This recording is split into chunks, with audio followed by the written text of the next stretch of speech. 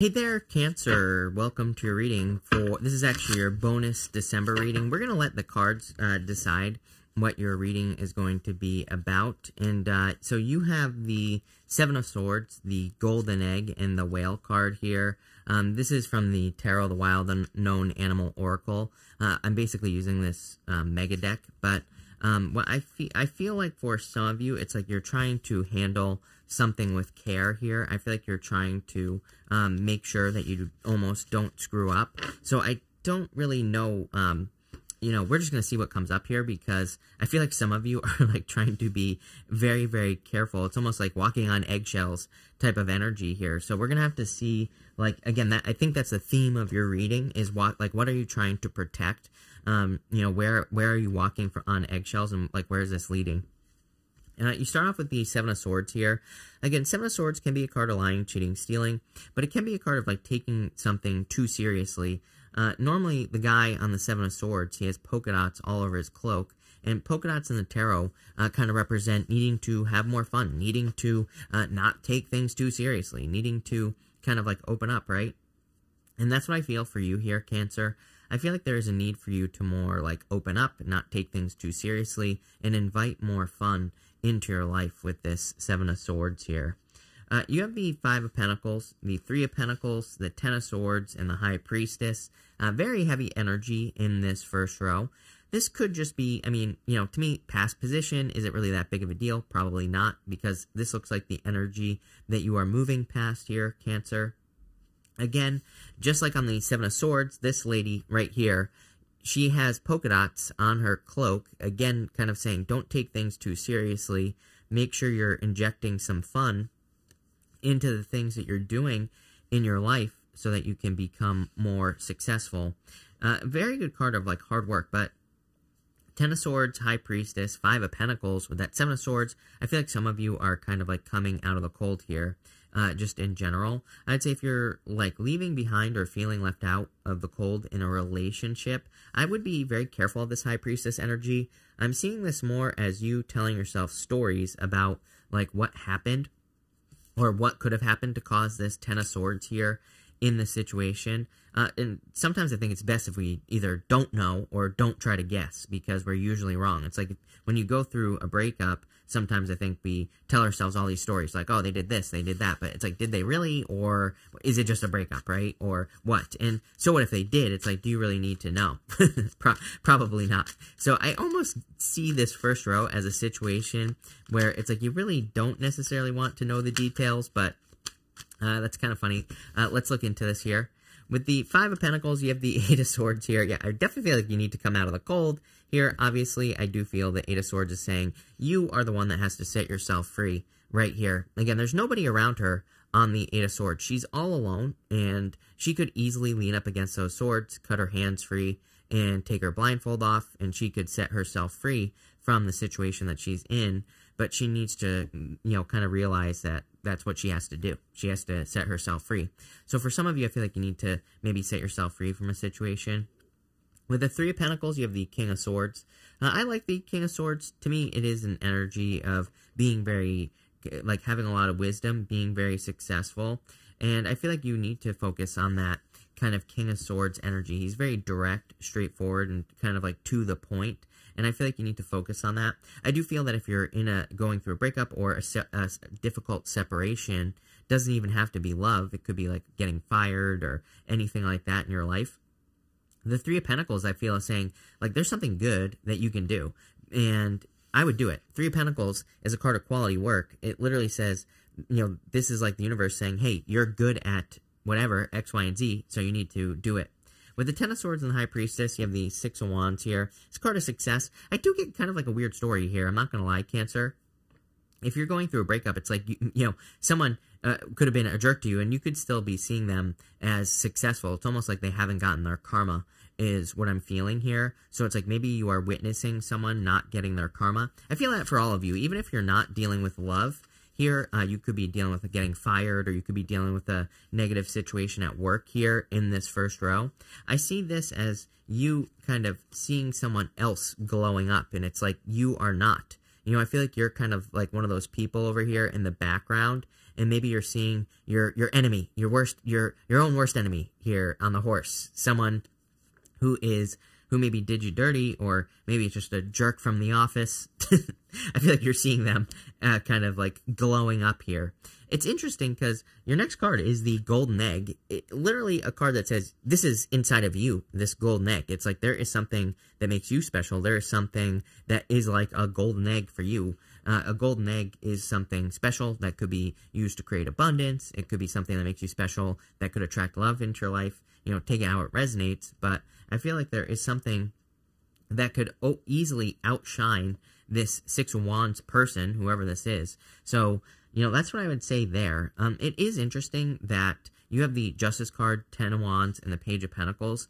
It's almost like hoping that this person gets their karma is creating a burden in your life with the Ten of Wands.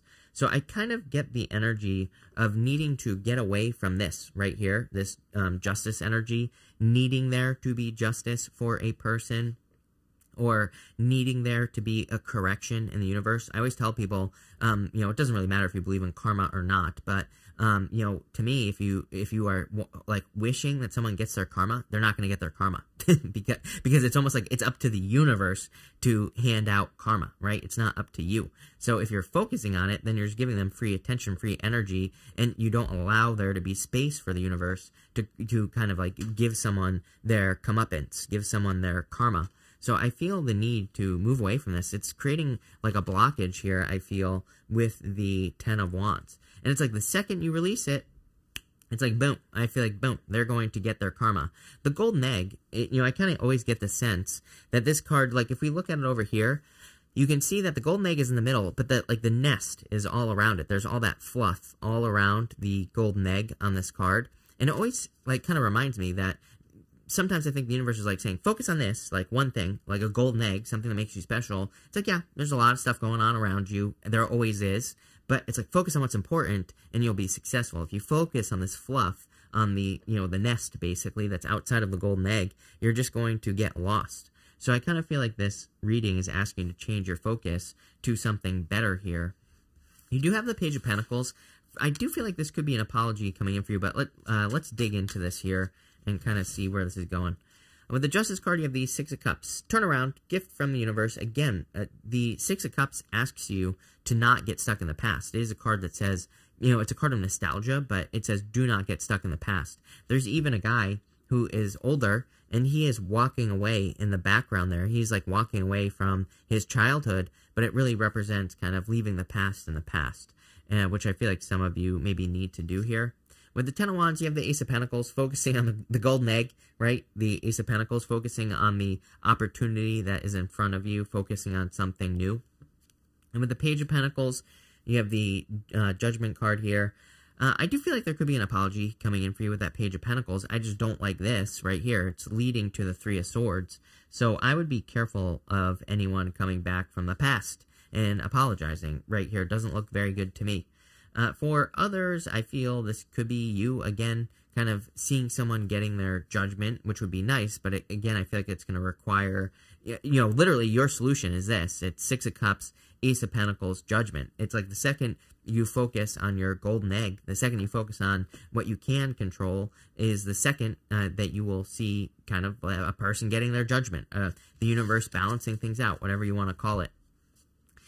In your last row here, you have the Whale Spirit. This card says, like, there is more to you than meets the eye. It's kind of like a card of diving to great depths. So I feel for a lot of you, it is saying that it's, like, for you to heal from this situation, it is going to require you to dive to great depths. It is going to require you to kind of, like, go deep inside of yourself and figure out how to heal your situation.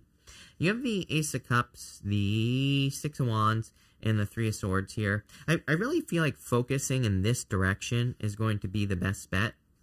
This right here is sadness and focusing on the heartbreak of a situation. But if you can just focus on like the good stuff and the opportunities that are in front of you, I feel like that's what's going to lead to a turnaround in this row. Again, you have the Ace of Cups, Six of Wands, and the Three of Swords here. I would, like, watch your health. Three of Swords, Ace of Cups, it is a card that says, you know, maybe you're going to want to stay healthy at this time, or you should stay healthy. You should focus on your health, make sure you're not getting sick or injured, all those other things. But really good card that could say love is coming in for you, but also a card of happiness. I feel also when you focus on the golden egg right here, that this will be you. You will be the person on the horse. I feel like you're trying to create a flip here where you are going to outshine this person here. I almost feel like, again, the words that are popping into my head in your reading are like outshining the competition, words like that. I feel like you are going to outshine. You know, look at all these shiny cards. Even this whale spirit is like saying when you dive into your depths and you focus on your heart, look, it's like shining at the top of the card here. So I feel for a lot of you, this reading is kind of like asking you to go deep inside of yourself and kind of more focus on yourself and what makes you special. And that's going to have you outshining whatever this other Six of Wands person is here in this reading. Three of Swords, I feel like we need to stay away from. So again, Three of Swords, I feel like is the wrong focus. I feel like Three of Swords is focusing on being sad about something, focusing on being angry at someone, focusing on guilt. Like, I feel like there's a need to remove all that with the Three of Swords. Three of Swords is a card of forgiveness. And it says you need to forgive a person or a situation, not to forgive them, but to remove those swords from your heart, basically. With the Ace of Cups, Ace of Swords, love it. I mean, literally, like I said, this diagonal here is a victory. This is your inner truth coming out here, and it is also just a victory. I always say that the sword is above the mountains here, Cancer, and it kind of says that no matter what, you will be victorious. So I feel like you will be victorious. With the Six of Wands, you have the Knight of Pentacles here. Yeah, it's time to get to work here on focusing on what makes you special, focusing on what you have. Again, it doesn't matter what the situation is. It could be a love situation, a work situation, a health situation.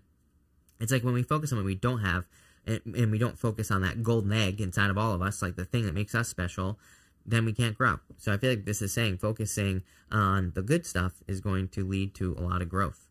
And with the Three of Swords, you have the Four of Pentacles here. So again, like I said, this is clearly what you need to let go of right here. All the burdens, all the worries, all the guilt, all the pain, right? All of that stuff. I would focus on this right here. Clearly, there is success and victory coming in for you. It's like you have the Six of Wands twice. Part of me feels it could be a person who is outshining you, but once you focus on the right things, I feel like you will be the one outshining them. So, I would focus on that here with the Six of Wands. Let's see, also, let's just ask, why not, like, how you can have your glow up here, Cancer. How can you outshine these, any haters or anything like that? Seven of Swords again. So, Seven of Swords says, don't take life too seriously. Like I said, he has these polka dots all over his shirt. He's trying to handle something with care. Could be a good thing, could be a bad thing. Kind of for you here, I kind of get more of that tiptoeing energy in your first row, where it's like maybe you're tiptoeing around a person. Maybe you're afraid of stepping on someone's toes. And I feel like you need to not be afraid to shine. You have the Fool. Take a leap of faith. So I feel like it's time for you to take some sort of leap of faith at this time, of course. And you have the Star, literally your glow up here. So I feel like you need to realize if something is possible for one person, it's possible for you. Anything you want to do, I would just do it with the Star card. Again, it is a card that says if someone has done something, then you are more than capable of doing something with this Star energy. She's like pouring water onto the land there, and the water that's going onto the land is flowing out all over the earth. It's flowing everywhere. So it just represents that if you can see someone is doing something that you want, then you can also do it, basically. But pretty interesting reading, weird reading, I would say. I would focus on something inside of you, like I said, that makes you special, some sort of talent, gift, skill, or ability, some sort of belief system you have. I would make sure you're not selling yourself short at this time as well. But I think there's like a victory coming in for you, so pretty interesting. But I feel also if you're hoping that someone gets their karma, that the easiest way to do that will be to glow up, right? To have your little glow up here. So that's what I would say here. And I think that's your answer. I would do, I would focus on improvements, any new opportunities. 3 aces, pretty powerful. So I like it, Cancer. But thank you for being here, Cancer. Really appreciate it. Make sure to watch your sun, moon, and rising for a full picture of what's going on for you at this time. But thank you, and definitely enjoy your month.